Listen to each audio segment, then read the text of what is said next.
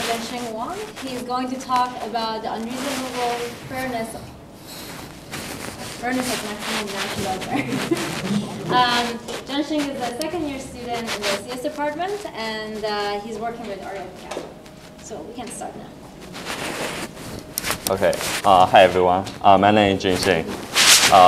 Today, I'm going to talk about the field division. This is a joint work with Yanis, Harry, Jonas, David Furukawa, Haf Molin, Ariel Pacasia, and Nisakta. So the topic of this talk is unreasonable fairness of maximum Nash welfare. Let's jump into the basic setting. So we're considering indivisible goods like the house, the picture, cars. We are assuming Prayer's valuation function is additive. That means every prayer evaluates a bundle of items by summing up the value of every single one of them. And our goal is to design a mechanism that can fairly divide those items among prayers. So speaking of the fairness notion, the most famous one is called envy fairness. It says each prayer prefers its own allocation to the allocation of any other prayer. Actually, in the setting of cake cutting, where every item is divisible, we have a very classic protocol to solve that. It's called cut and choose. The idea is very simple. For two-prayer case, if we ask the first prayer to cut a cake into two parts, and ask the second prayer to choose the one he or she prefers, and the first prayer choose the remaining one, we can guarantee envy fairness in this setting. Because if the first prayer cut the cake into two equal parts, no matter which part the second prayer is choosing, he is not going to envy the other guy. But the problem is, when it comes to the indivisible good setting, we cannot guarantee this property anymore. The counter example is very simple. Still, we have two prayer, only one single item. Now this is divisible. It's a house. So no matter which player you give this house to, the other player who is not getting this item will be envying the other guy. So this is a counter example.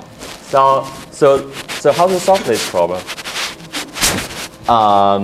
One idea is to come up with another property.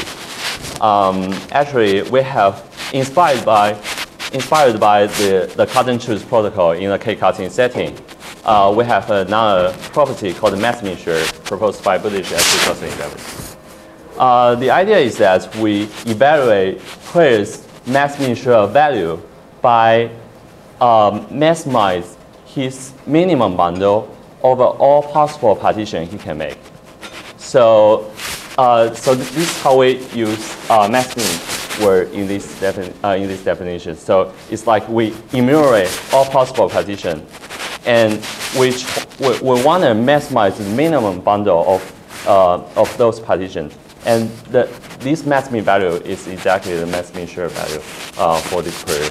So if each prayer's outcome, if in an allocation, each prayer's outcome is at least his guarantee, when we optimally dividing into n bundles, where n is the number of prayers, and getting the least valuable bundle, we say this allocation satisfies mass measure. Okay, so let's consider. Let's look quickly talk about previous setting where we have two prayers and one indivisible item. So in that case, what's the mass measure value? Two prayer, one item. There will be 0, right? So previous counter example is not counter example in this fairness notion. Okay, this is a very important property. So in order to understand this property well, let's look at this example. Suppose we have 3 prayer and 7 items. Their house, picture, cars, rings. And here comes the first prayer. His valuation function can be indicated by those numbers above the pictures. Since he has 2 humongous items, see the house was 30, the picture was 50. So in that case, in order to maximize the minimum bundle in a partition, the best way to do the partition is something like this. So he can simply put those two humongous items in two separate bundles and put those small items in the third bundle. So in that case, the minimum bundle was 20. So his mass miniature value is 20. Do we know how many partitions we have to make in? 3, because I mentioned there are 3 pairs. So you need to make a partition containing the same number of bundles as the number of pairs. Okay, so another case. Okay, here comes the second pair. His valuation function can be indicated by those numbers below the pictures. So in this case, he would like to propose another partition associated with his mass miniature value, which will be something like this. So in that case, the minimum bundle was 30. So his mass miniature value is 30. Okay, so everyone good. So let's jump into some relevant results about mass miniature value. Actually, we have some negative results about mass miniature. The first result shows that for at least 3 pairs, there exists an additive valuation functions that do not admit a mass miniature allocation. That means mass miniature allocation doesn't always exist. So in order to consider fair allocation in terms of mass miniature, something like this, we can get the approximate result. Currently, the best approximation ratio we can get is 2/3. So what's the approximate mass miniature? If we can guarantee that every pair can get at least alpha times his mass miniature value in an allocation, we say this allocation satisfies alpha approximates mass miniature. So the best approximation we can get is around 2/3 for general number of pairs. Although the theoretical result seems pretty bad, we still have a very good real data performance.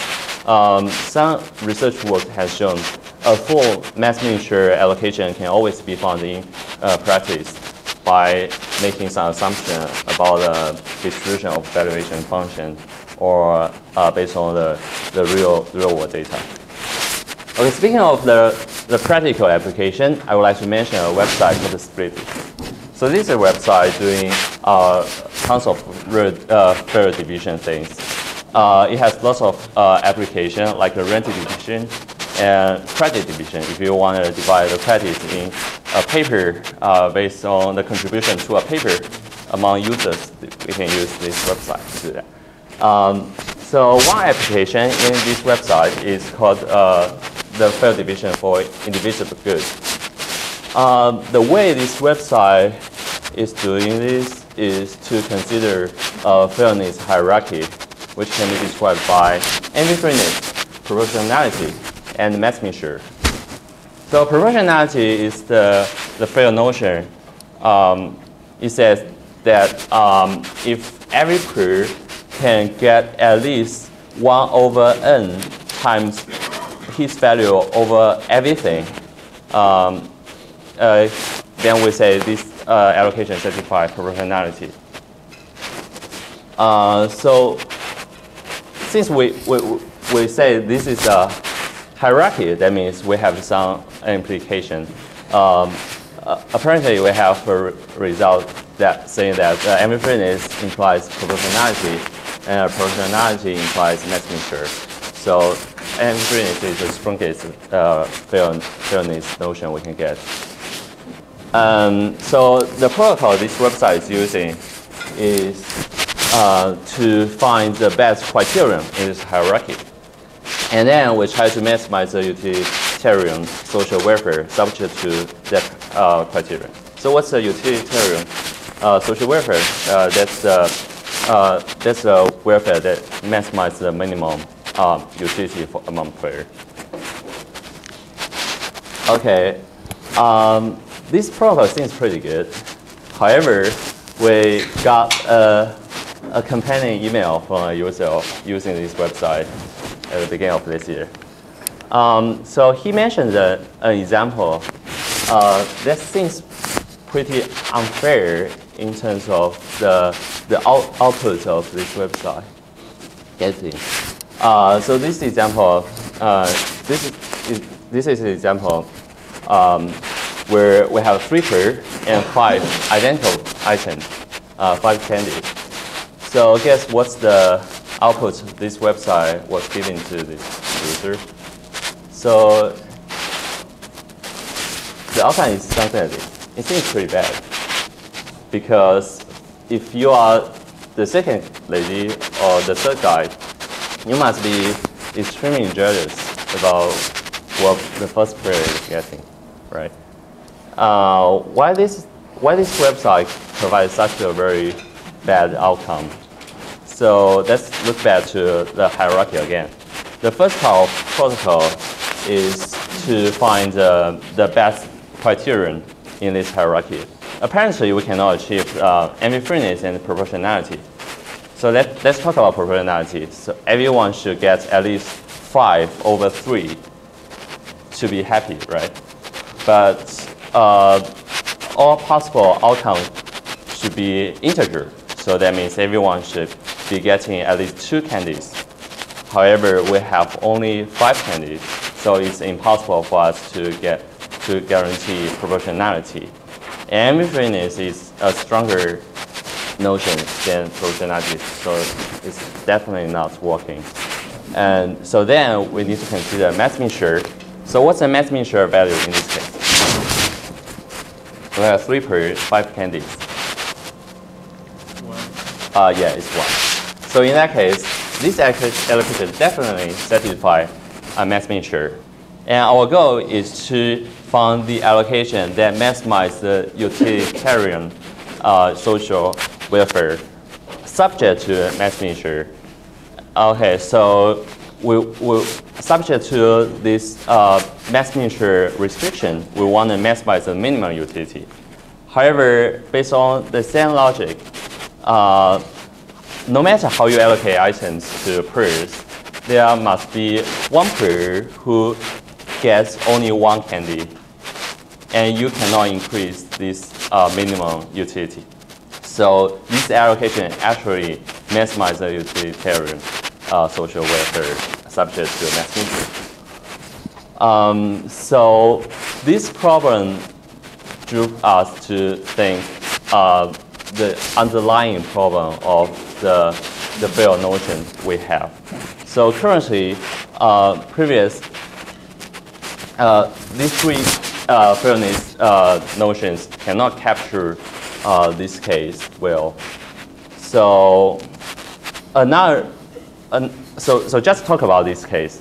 If you are a lady, you envy the first guy so badly because he got 3 candies, you got only 1, right? So even you remove one of the candy, 1 candy from that guy, you still envy him. So so how can we describe this feeling, this jealous? So let's go back to previous fairness notion we have, ambiguous. Since ambiguous doesn't exist for sure in indivisible group setting, we can consider a weaker version called ambiguous up to 1 good. So in that case, player I may envy the other player J, but the envy can be eliminated by removing a single good from that player J. So previous setting, in previous setting, this allocation doesn't satisfy ambiguous up to 1, right? So we might be thinking, what's the protocol that can guarantee ambiguous up to 1 good? Actually, we have a very trivial result. The protocol is very simple. It's called the RAT protocol, DP. So in this protocol, agents choose pieces in a rotating fashion, like 1 to n, 1 to n, 1 to n. So it goes basically like this. We have a pool of items, and we we label a player by 1 to n, and the first player choose, and he chooses his favorite item from the pool, and here comes the second player, he chooses his favorite, and then the third player, fourth player, the nth player, and one player, second player, the nth player. So the protocol is very simple. And why does Java protocol guarantee every frame is up to 1? This is very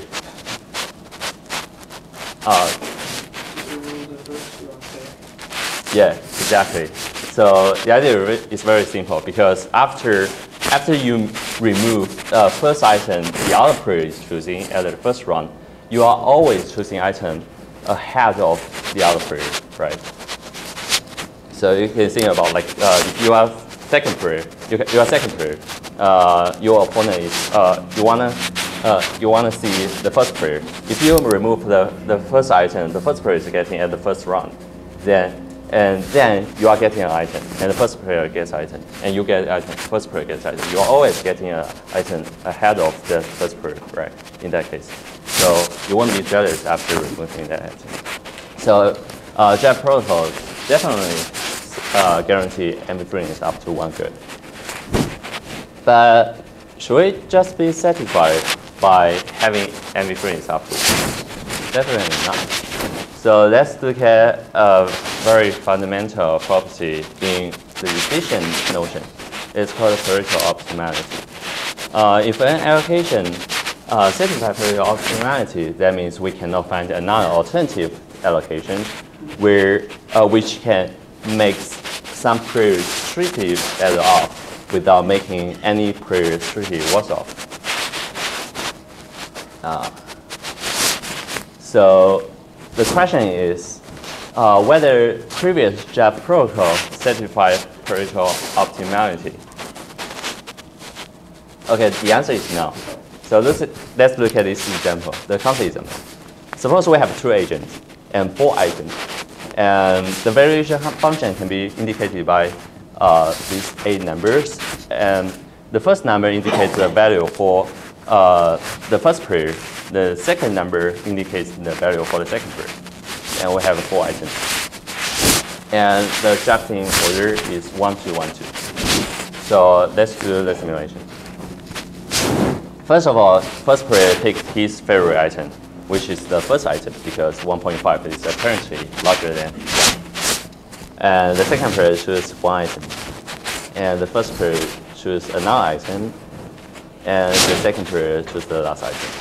So what's the payoff? The first player's payoff will be 2.5. And the second player's payoff is 2.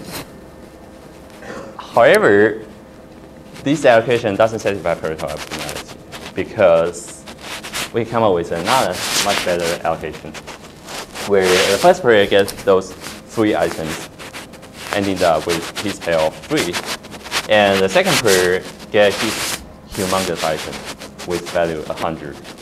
So the payoff factor is 100, which is pretty better than previous payoff vector 2.5.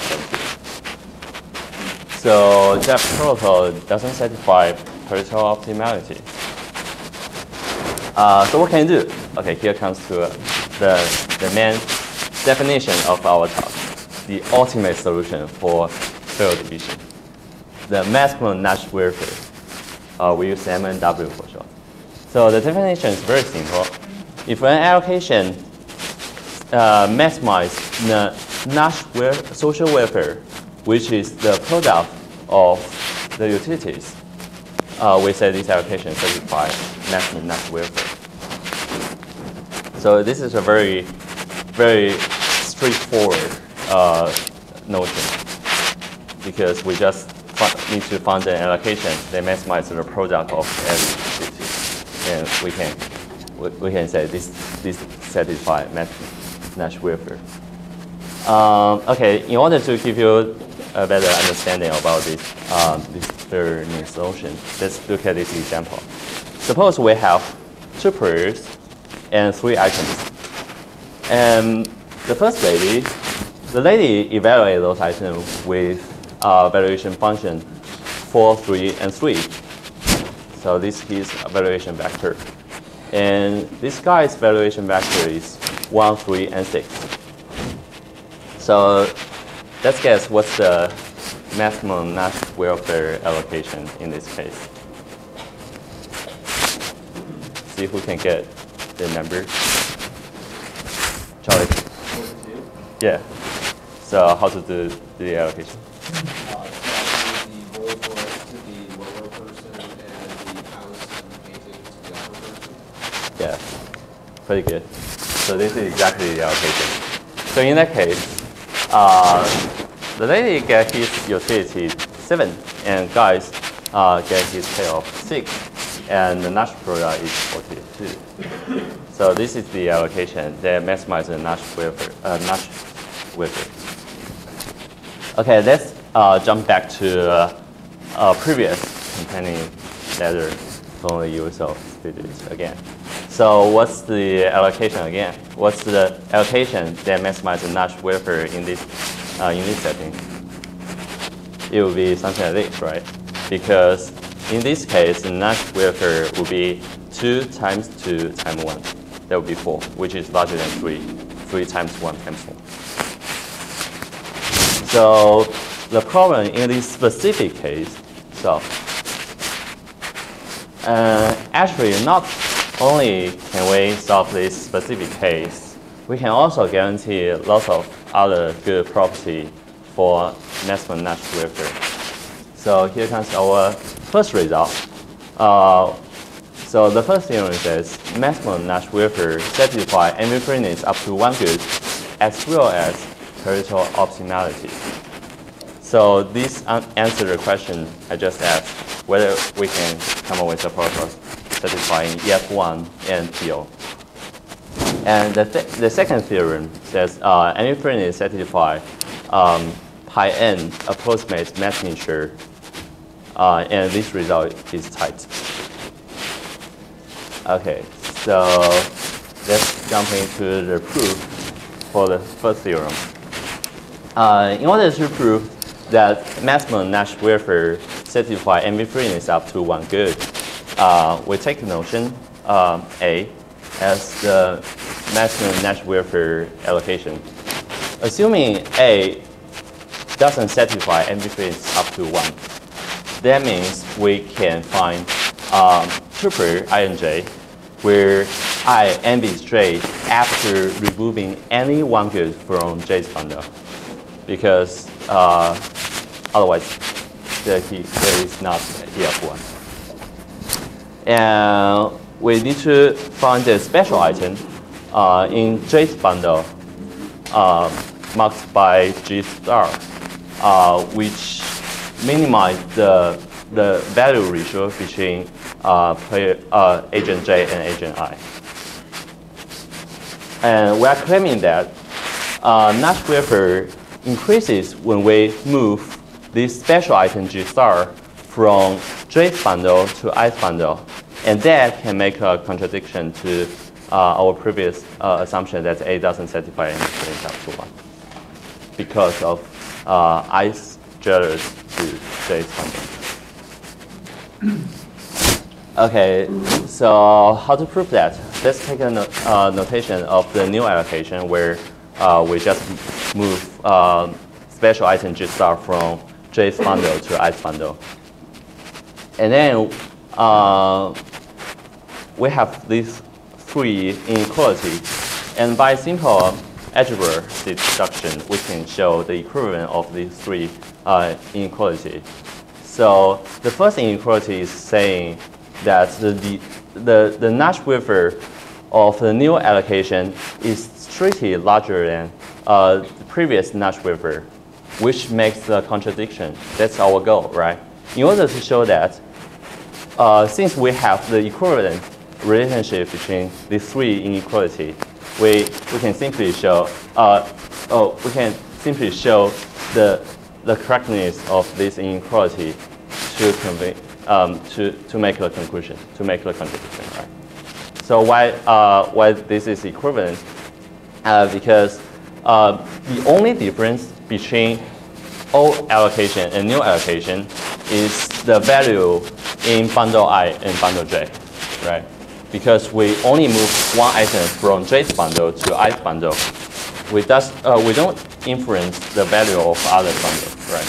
So if we calculate the new Nash welfare over the old Nash welfare, we can cancel out all the values in other bundles, right? And this term represents the ratio between these two allocations for jth bundle. And this term represents the ratio between two allocations at ith bundle. And if we just expand this, and we can cancel out the one term, and we move this term to the right-hand side, and somehow we can get this inequality. This is how we get the third inequality. So we can finish the proof by showing the last inequality. So we are going to show this inequality by showing two facts. The first fact can be deducted by the definition of G star. Since G star is the item that minimizes the value ratio between I squared and J squared, so the ratio for this single item should be upper bounded by the ratio of the whole bundle. The ratio between these two bundles. So this is the first inequality. And the second fact can be deducted by assuming EF1 not being satisfied. Since EF1 is not satisfied, that means no matter how we remove one item from bundle J, player I still envy player J. So in that case, the value from his perspective, the value of this bundle minus the value of this item should be strictly higher than the value of his bundle. So this is the second inequality. And the magic is we can do the multiplication, and the product of 1 and 2 is exactly, see, this term comes here, this term comes here, and these two, we get the result here. And this is exactly the right-hand side of the inequality here. And then we can make the contradiction by showing this. Okay, so we finished the first proof. Okay, so now I'm going to show the proof of second theorem. So we want to show the allocation that satisfies maximum Nash welfare can guarantee an approximate maximum share. So in order to show this, we are going to do some magic trick. So let's consider two magic spells. Say I'm a powerful wizard. I come here and I have two spells. The first spell is liquefy item. I can turn an item into water. So by using this spell, I can make an item divisible. Like if I turn this bottle into a water, everyone can get a fraction of this item. And if someone get like a 0.3 like a third of this item, and he gets the value which is a third times the total value of this item. And the second spell is enlarge. If I cast this spell, I can make an item infinitely large. I can make an item worth infinity. So this is the second spell. Okay, here's the observation. Casting these spells cannot reduce the maximum share value. Why this is true? Okay, the reason is very simple. First of all, it's very trivial to say enlarging item doesn't reduce the maximum share value because enlarging item can only make the value increase, right? So, and liquefying item also doesn't reduce the maximum share value because it actually gives players more flexibility to equalize the value between bundles in terms of maximizing the minimum bundle in a partition. Okay, so casting this spell cannot reduce maximum share value. Okay, with these two powerful magic spells, let's go into the proof. Okay, consider a maximum Nash welfare allocation A, and let's focus on the first period. We can normalize everything, such as the value of first bundle was exactly 1. And with the beta to be the first period's mass miniature value, and we take a notation GI star representing the largest item at bundle I, and we take the value, we use xi to represent the value of this largest item. Okay, here is the main part. Now, we're going to cast some spells. First of all, we enlarge all those largest items if the value of those largest items is at least beta for bundle 2, 3 to n. And at the second part, we liquefy all other items which are not enlarged before. So we can get a new mass miniature value after casting those spells. And we're going to show that this component at the left-hand side is the new mass miniature value, and the right-hand side is previous mass miniature value.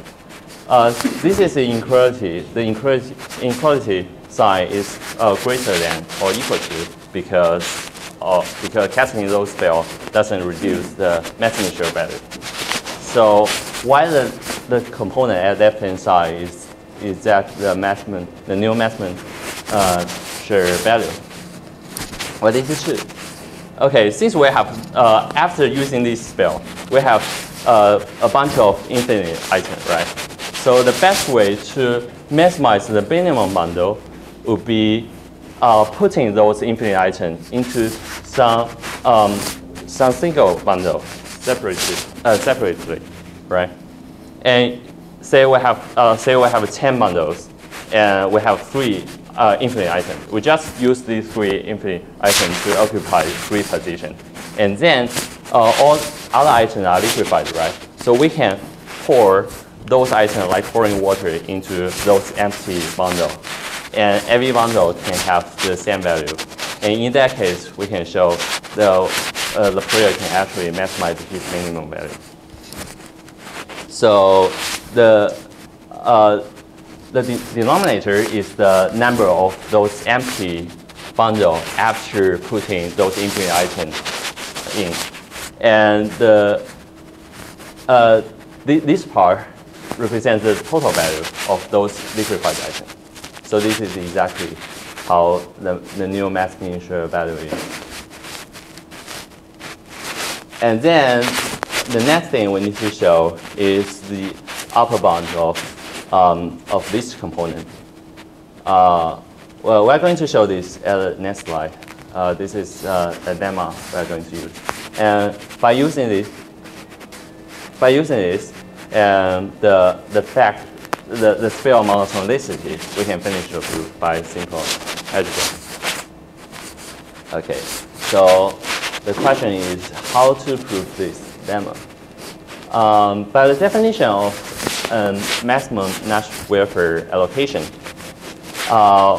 we can say that any other allocation cannot provide a higher Nash welfare than previous allocation.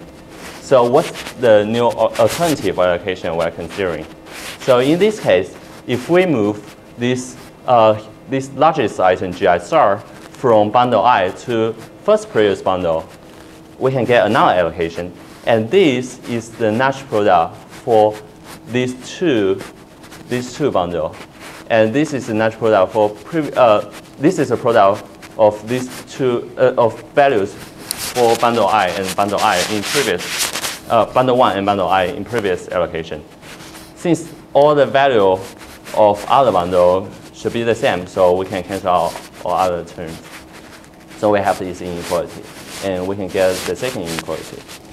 And using this definition again, let's consider another allocation where bundle I contains A1 plus AI minus GI star, and bundle I contains only one item, which is the largest item GI star. And we can get another inequality. And we take this inequality here into this inequality, and we can get the result here. And we cancel this term out, and then we can have this inequality, which is one part in this minimal. On the other hand, we have already shown maximum Nash wafer implies NV freeness up to 1 good. That means after removing the largest item GI star from bundle I, pre I shouldn't be entering the ith bundle, right? Shouldn't be entering ith period. So in that case, we have this inequality. So in conclusion, we prove this thing. Okay, so this is the whole proof. Since we have used so many powerful spells, it seems pretty unlikely that this result, this bond is tight. But surprisingly, we have shown that this bond is tight, and this is the example, the exact tight example, where the first we get a huge item, and every other player get 2 items, one big or one small. Okay, so at the end of this analysis, we can show this is the tight example. Okay, okay, let's look back to too fast. Okay, let's look back to the approximate ratio here we have here. Okay, so when the number of player n goes to infinity, this approximate ratio seems pretty bad because this is like 1 over square root of n, right? So when n goes to infinity, we can guarantee nothing. It's like it goes to 0. But we don't need to be sad about it because we have already shown that the maximum Nash wafer solution in the practical data seems pretty well. And based on the data from split it, with 95% data, we can guarantee the full mass mean share value if we are providing providing the maximum Nash wafer element. Okay, let's go to the conclusion page. So throughout the whole talk, I'm going to convince you that maximum Nash wafer is the ultimate solution for field division. So why this is true? First of all, maximum Nash wafer implies NV freeness up to 1, Pareto optimality, and approximate mass mixture, and a very good performance in the practical data. Another advantage of this notion is that this is very simple. Unlike the mass mixture, we need to calculate the mass mean thing. This is NP hard. So and the notion is very simple. We just want to find an allocation that maximizes the product of utility. And another thing about saying this is simple is that this protocol actually satisfies scale free because we want to maximize the product, so we don't need to do any normalization. Everyone can just report their true value upon the items. And another advantage, a very underlying goodness about this notion is that it actually implies lots of good properties for divisible good setting. So if we use the maximum Nash wafer protocol to calculate the allocation in the K-cutting setting, so we can actually guarantee NV freeness because we can regard the divisible item as infinite numbers of tiny items that sum up to the total value. So in that case, as we know, maximum Nash wafer implies NV freeness up to 1. That means if we allocate those tiny items to prayers, nobody is gonna envy the other guy by removing a tiny item from his bundle. And as we cut those cake into infinitely small pieces, this envy amount would go to 0. So it would converge to envy infinity. And that's pretty good. And the most important thing about Maxman-Nash wafer is that it actually stands at a sweet spot between the utilitarian and the egalitarian social wafer, where the utilitarian captures the efficiency and the egalitarian capture the fairness. So Maxman-Nash wafer is the allocation, is the fairness notion that can capture both important things in the item allocation problem. So this is all. Thank you.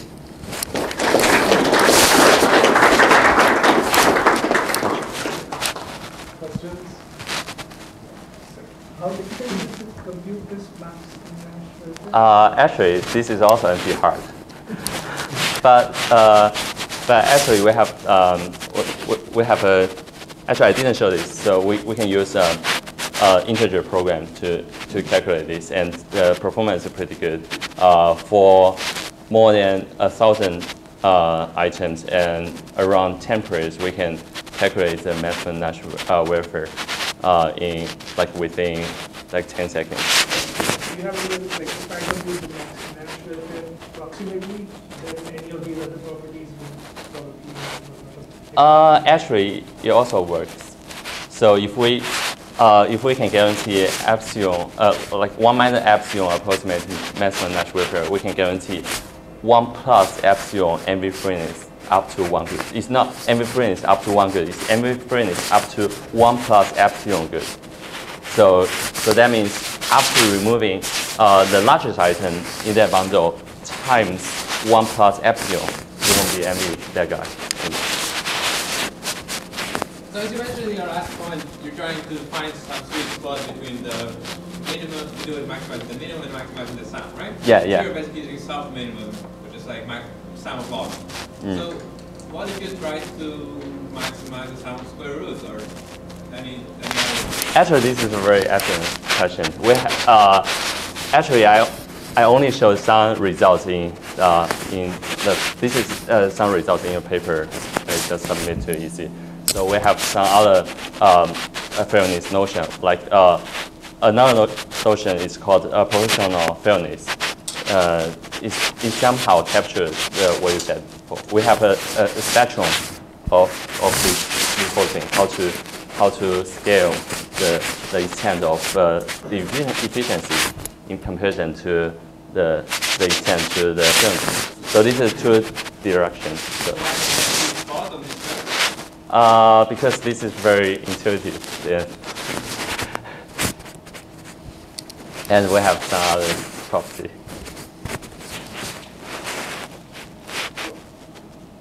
It's like a sum. It's like the log of the criterion, the product thing, right? It's like you're maximizing the sum of Sum log, yeah. Like log of the. So yeah. It's like your utility something additive is like log of the sum. What do you? Or sorry, I mean. Yeah. So actually, maximizing Nash wafer is equivalent to maximizing the summation of log utility. Is that what you're saying? Right. So I'm saying like you can utility as being like the sum of square roots or something. So I guess if I just consider my personal utility as being like the sum of the sum of my items and then take the log, then it's sort of like you're summing all of our utilities, except like each person's utility is not additive, it's like this concave function. Okay. I don't know if that's useful. That's a pretty weird utility. Yeah. Any more questions? Let's take this figure.